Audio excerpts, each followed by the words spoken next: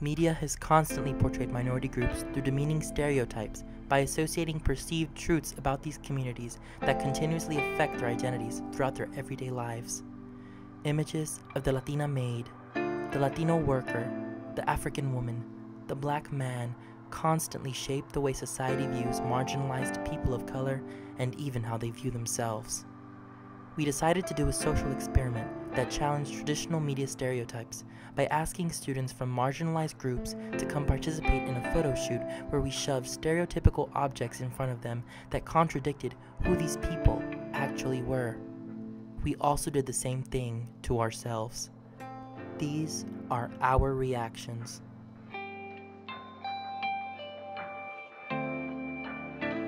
So that photo shoot made me feel as though my background was a place of poverty, of less civilization, less development, and disease, where disease is rampant, and definitely that goes with the media's portrayal of what it means to be African or from the continent of Africa.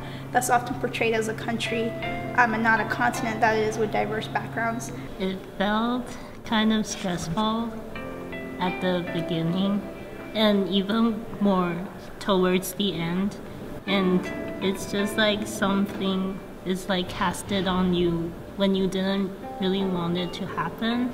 I felt that everything that I've worked so hard for that has led me up to this point to be a college student here at Wake Forest University was sort of stripped of me. It just took me back to the feelings of just like feeling like unwanted or just feel like a criminal or something like that.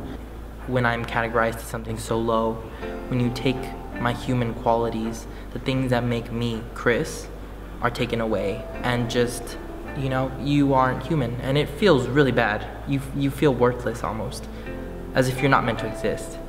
The photo shoot, it took me back to the times where I felt in class, where I felt like I couldn't speak out, because if I did, I would just fulfill this stereotype that people have about the angry Black woman or the loud Black woman. Traditional response would be, oh, it makes me mad.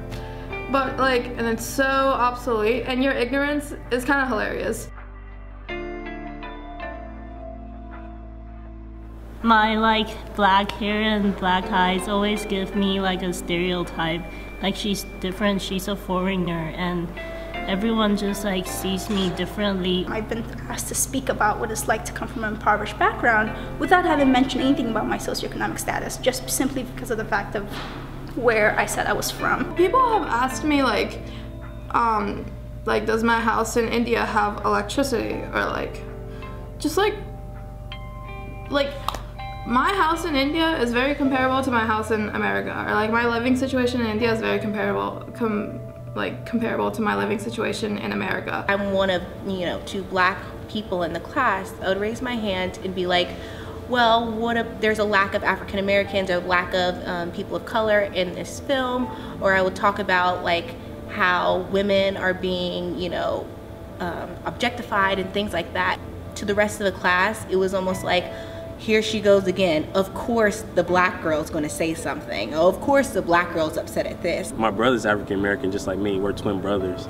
And there's like this story where like somebody dropped their phone in front of him.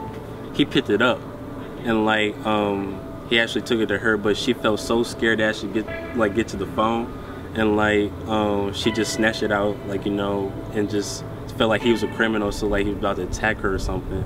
But she ran away. I never really had that experience, but like, just seeing that, like, I just kind of feel like, why do people actually just like, have those stereotypes against me that I'm a criminal, I just like want to attack you or something like that.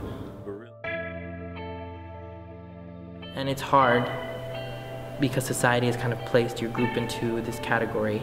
And they're working to survive, to provide for their family. Like, of course there is an impoverished population in India, and of course their living situations are not ideal, but that's not everyone. It takes away the individuality of a person, I guess, if you characterize them based on an entire population. I feel like every individual is different. It's like we're searching for a new experience to be defined as each individual rather than a stereotype.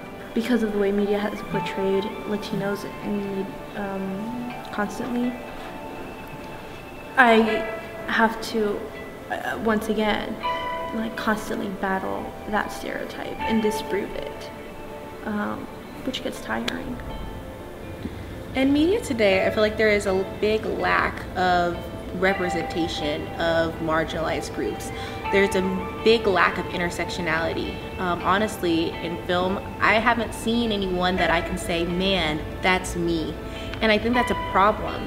And honestly, to try to fix these stereotypes, the only way we can do that is by bringing these voices to the front lines, you know, telling other stories in a different way, showing that people are more than just what society has put on them. And that's the only way we'll be able to move forward towards the future, because media does play a big role in shaping our culture and society. So it starts there.